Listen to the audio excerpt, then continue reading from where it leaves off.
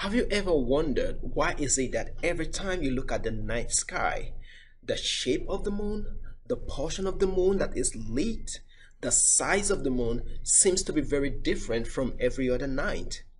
Why is that? Gentlemen and ladies, you're welcome to a new video. Today we're going to be exploring the phases of the moon. Those shapes and sizes of the moon that you see every other night are called phases of the moon, and we're going to be exploring why that is. Alright, let's set the tune first. Let's make some certain things clear. First, our system of time on Earth are all based on the movement of astronomical objects. For instance, what is a day? A day is the amount of time it takes the Earth to complete one rotation, 24 hours. That is called a day, the movement of an astronomical object called Earth.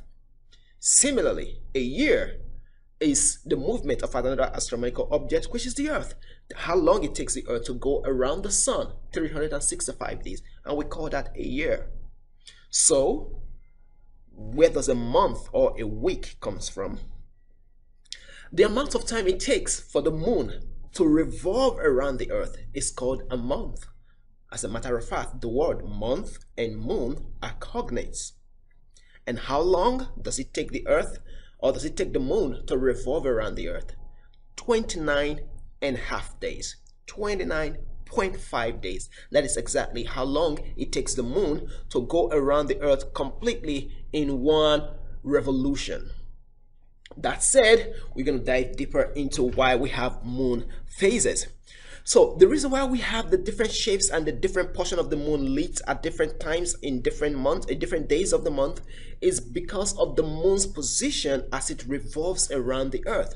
So as it revolves around the Earth, different position is assumed, and that gives different angle of all the proportion of the moon that is lit by the sun.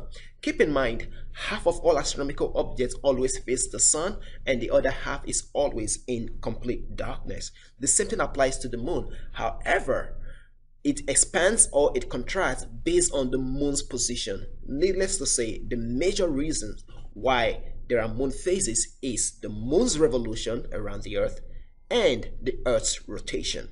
Those are the two main reasons why we have moon phases. We have 8 moon phases, and we're going to explore them one after another. We'll start with the ones that are easily recognizable that you should always start from. First is the new moon.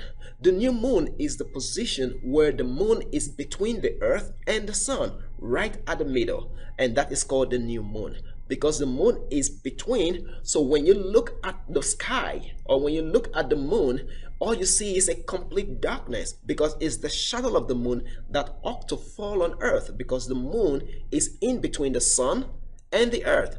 So when you are in this position on Earth and you are trying to look at the moon, what you see is complete darkness, because the moon blocks the light. So that is the moon, the new moon. The opposite is true, the full moon, because the Earth is now between the moon and the sun. The moon is completely lit. When you are right here in the position of the Earth and then you look at the night sky, you see that the moon is completely lit by the sun, because the moon is able to receive all the light coming from the sun. So all portions, all areas of the moon is completely lit. That is the full moon, fully lit. That's where it got the word from, full moon.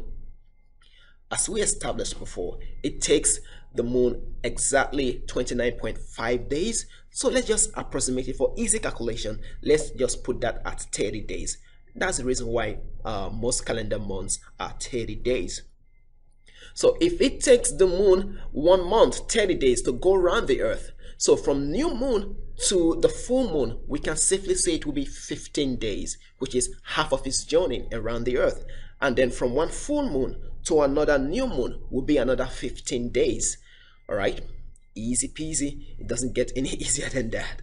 The next 2 phases of the moon that are easy to recognize is the first quarter and the third quarter.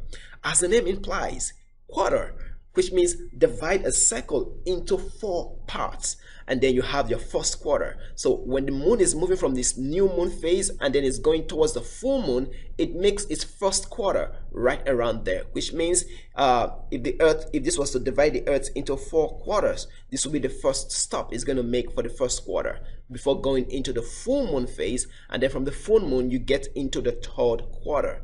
And then from the third quarter, you get into the final and last quarter, which would be another new moon. So simply put, the new moon is the beginning. This is the first quarter. The full moon ought to be the second quarter, but we call it the full moon. And then from the second quarter, you move to the third quarter. And then from the third quarter, you move to the final and last phase of the revolution, which would be another new moon. So simply put, the quarters are in L shape. An L shape with the earth and the sun. So you can see that the first quarter and the third quarter, they are very, very identical. The main difference here is the portion of it that is lit, or the part of it that is lit. For the first quarter, it is the right side that is completely lit, while for the third quarter, it is the left side that is completely lit. This picture would bring you more understanding to that. First of all, we have the first quarter, you have the new moon. So here is completely dark when you're on the earth and you look at that, completely dark. And then when it gets to the first quarter and you are looking at the moon from this part of the earth, you can see that half of it, the right side of it, is lit. So that's the first quarter. And then you move to the full moon phase. You can see that the part of the moon facing the earth is all totally lit by the sun. So that becomes your full moon. And then you get to your third quarter. So when you look at it from the earth, you see that it is the left side that is lit. If you were on this part of the earth and then you look at it, you see that is the left side of the moon that is lit. This diagram will do more justice to it right here. So you see that the new moon and the full moon are in straight line with the direction of light, sun.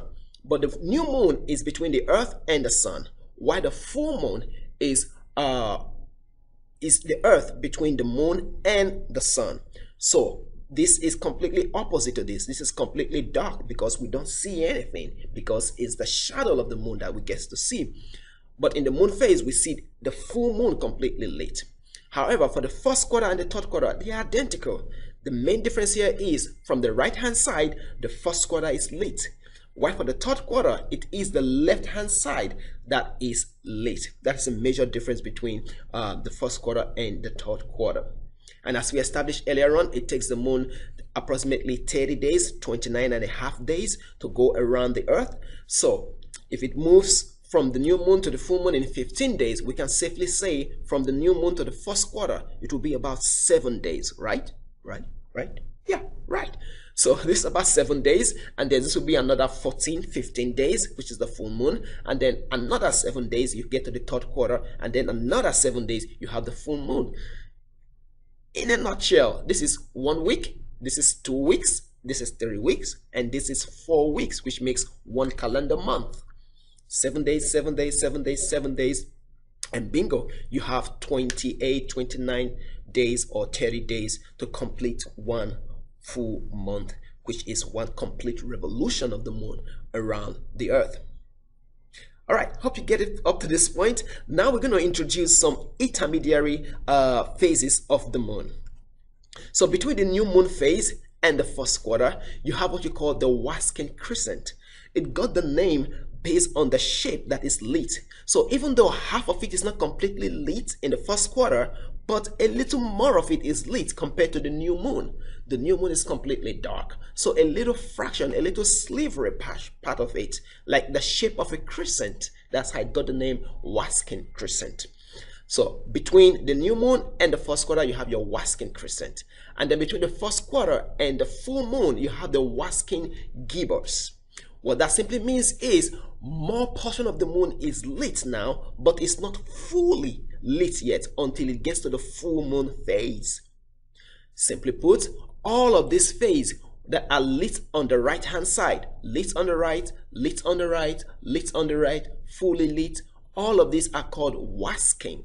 Wasking simply means to grow, to get stronger, to get better, to get bigger. So the portion of the moon that is being lit gets bigger and bigger and bigger. So all of these are called the wasking phase of the moon. All right, from the new moon to the wasking crescent to the first quarter to the wasking gibbers and then the full moon. The opposite will be true. Instead of wasking, now is waning. To wane is to withdraw, which